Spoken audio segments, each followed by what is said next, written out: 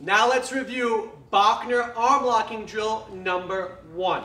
I start with my Kodomawashi lock from here and get my tap. Good. Now from here, what I'm going to do is I'm going to take my hands and then take his fingers. From here, I want to roll it up and apply my Sankyo lock. Now, to stop him from moving, I go to my A lock. Pull this in from here, slide this up, and come in. Watch this transition. I'm going to slide this out. I'm going to grab his wrist and yank it out. So now his arm's extended. When his arm's extended, this is when it breaks more easily. There's my break.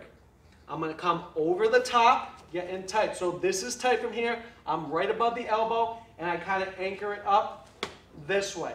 From here, I use my hand to go right into my side clinch, grab up top, and then knee to the face.